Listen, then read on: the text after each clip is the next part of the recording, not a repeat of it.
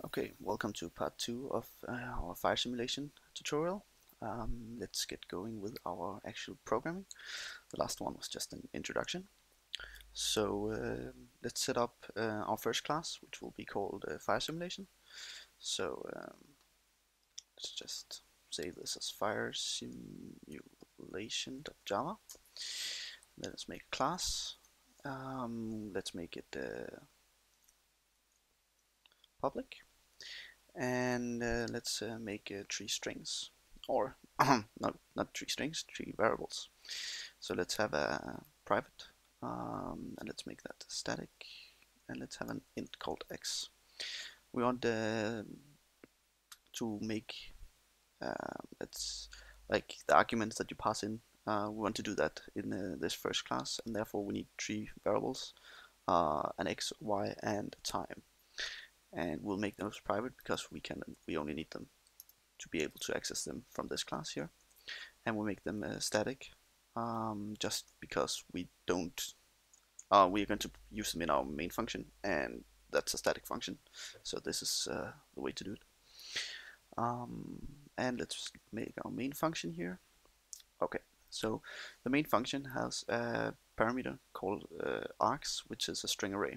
So that means that we can actually access what we pass in using args something. So if, for example, want to print out args 0, that will print out our first one.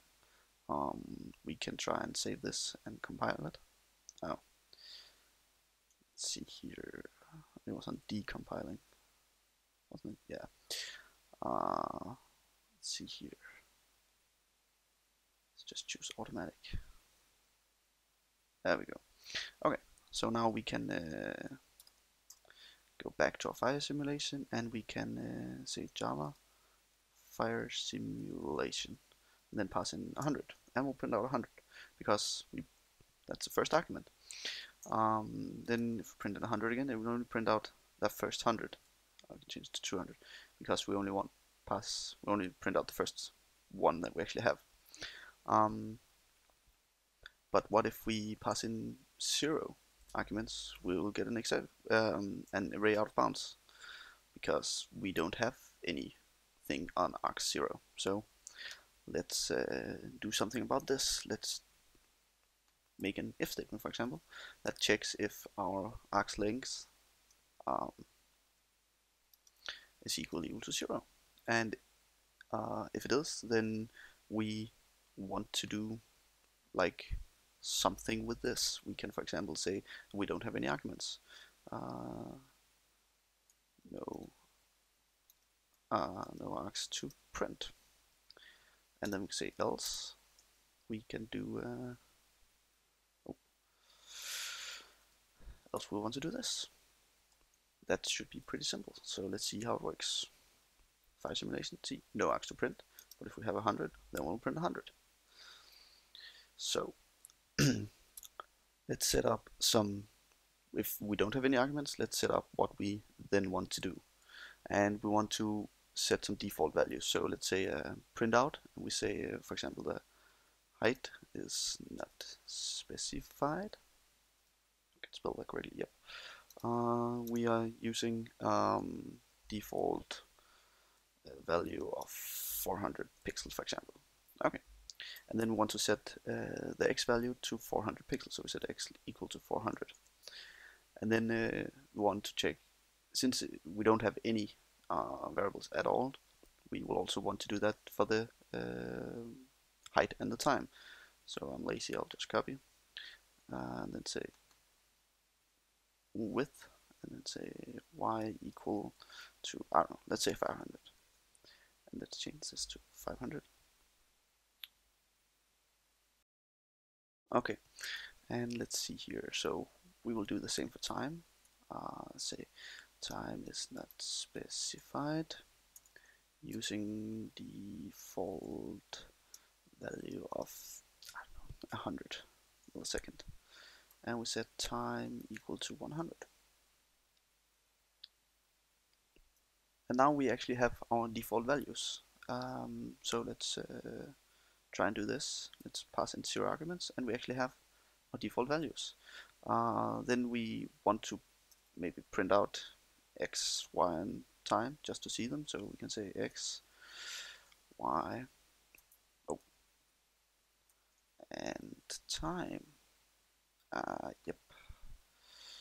Okay. Let's see. Oh, print out x, y, and time. Good. So let's remove that. Let's remove this. So in our else statement, what do we want to do now? We want to say that x is equal to, this is if we have 0 arguments, but if we have like 1 argument, what do we then want to do? If we have 1 argument, we'll set x, because that's our first argument, to our like args 0, and then we can print out x, for example. So let's say, did I compile? Nope. Yeah, okay, so this is good to got an error. Incompatible types of args, because x is an integer, but we found a string. So what do we then want to do? We want to convert that integer into a that string into an integer. So how to do that? Say integer dot parse int, and then we with the argument. So that's args 0. Let's try and run that. See what happens. Okay, cannot find simple integer. Maybe I did not spell it correctly. Oh, I have an R too many. There we go. And let's try and print out x. Okay, so let's see 100 and 100. So that works. If we have 0, we still get the default. If we have what if we like have a 10D? This could be a problem. We will get a number format exception. Because 10D is not a number that we cannot, or it's a string, but we cannot pass it to an integer, because D, what is that? That we need to do hex and stuff, and we don't want to do that. So how can we fix this? We can do a try and catch. So let's try and do that. Try. So let's have a try and a catch. Oh, yep, catch. Good. And in our try, we want to try and see if we can do this here. And if we can do that, we will do it. But else, we will print out cannot convert to int. Let's see what happens then. Cannot convert to integer. And if we have like a long, we still get cannot convert to an integer. But if we only have 10, we don't have any problems. So here we can again set some default value. So let's just yeah, let's see what we can do. We can actually just copy the first one here, paste it in, and say that x is equal to 400. And now we can then print out x. Let's see what happens. If we have 10, we print out 10. If we have 10, we say height not specified using default value 400, and we print out 400. The problem is that the height is not specified. That's incorrectly. We actually specified a height, but it's an invalid input. So instead of just printing this out, let's try something different. We will use system print, but we'll print us as a format. So what we're going to do is write invalid. Oh, that's again spelled wrong. Invalid. There we go. Input, and then we want to print out the input. So let's say percent %s, and we can say using default value of 400 pixel. And then we want to print new line. Then we want to, instead of the %s, want to put in like what we passed in. So that's our exception. So therefore we use e.get message. Now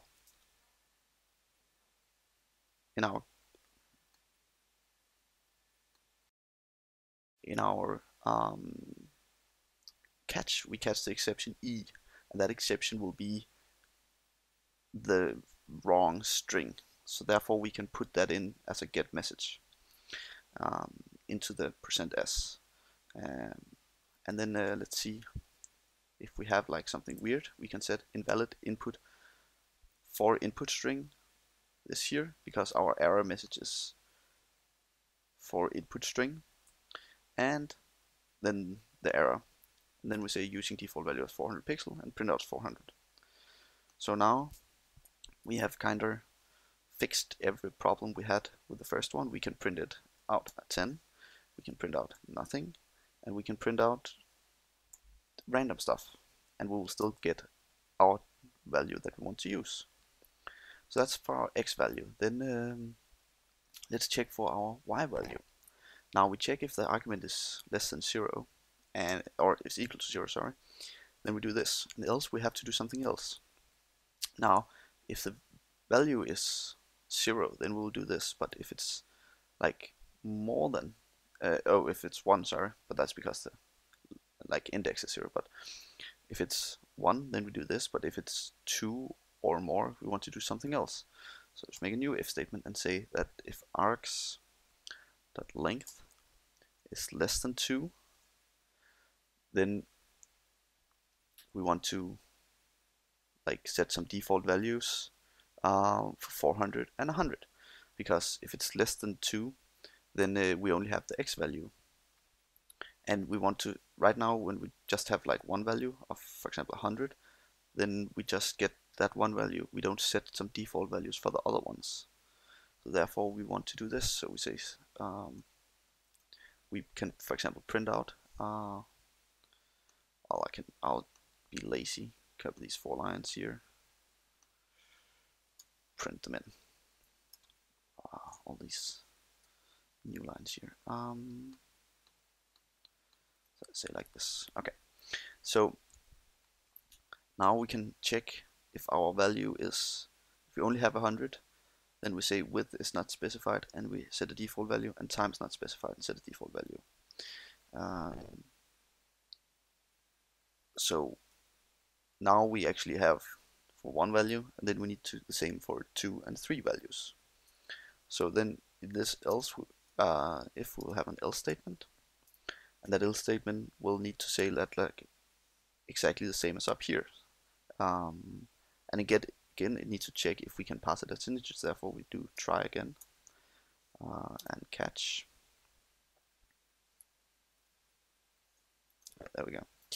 And let's say that try, it checks if y can be made to an integer. So we say integer, that's correct spell, pass int args, let's say 1, because that's the second argument. And if it's not, then we want to print out something. So let's say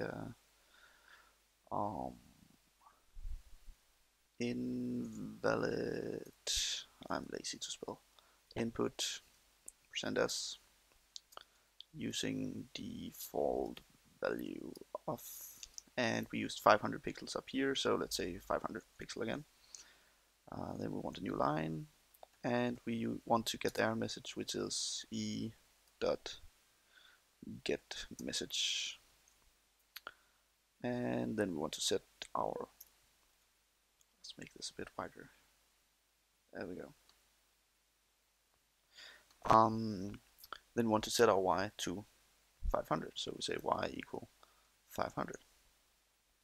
And now let's see how this works. Oh, what the? Okay. Oh, I wrote print line, but it's actually print format, because else the %s does not work.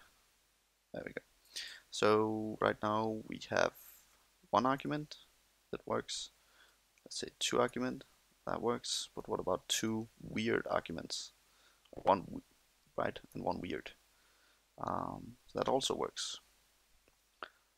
Let's actually print out. Let's see if it print out x, print out y, print out time. Since we actually we have used time, but let's see. It says 100 because let's clean it up. There we go. 100 and blah blah. So 100, 500, 0. We haven't set time to anything. We'll get to that. Then if we do two weird ones, then we'll get 400, 500 because that's our default values. And 0, we will do this. So it's starting to look like something we can use later on without getting any more weird errors. So now we passed in this, and that works. But now we need to check out if our length of our arcs is equal to directly 2, because then we can get in the first one and the second one, but we have to set a default value but for the third one. So therefore we say arcs dot length equal to 2. If that's the case, then we haven't passed in a default value for the time, and therefore we'll use what's default up here. There we go. It's a problem. I can't really paste correctly. There we go. And if that's not the case, then we know we have more than 3 values. We can make again this try and catch that we did for all the other ones to make sure that we pass in correct stuff and not just some string that we cannot convert and things like that. So we say time is equal to integer just dot parse int, and then what it is, it's the third argument, which is of course the second place. And if that's not the case, then we want again to use a default value. So we say print f, we say invalid input %s using default value of, let's say, 100 milliseconds. We also did that up. New line e.get message. Okay, and then we say time equal 100. So now it should actually be all set up correctly. So let's see, nothing. With 1 it works. 2 it also works. With 3 it also works. With 1 something weird, it also works. And yeah, 3 weird things also works. There's a lot of different ways, but it works. So that's how you can set up our first thing, so we can actually pass in some integers and then use those later on. So that's the first part, and let's continue and moving on to how we make our basic GUI in the next part.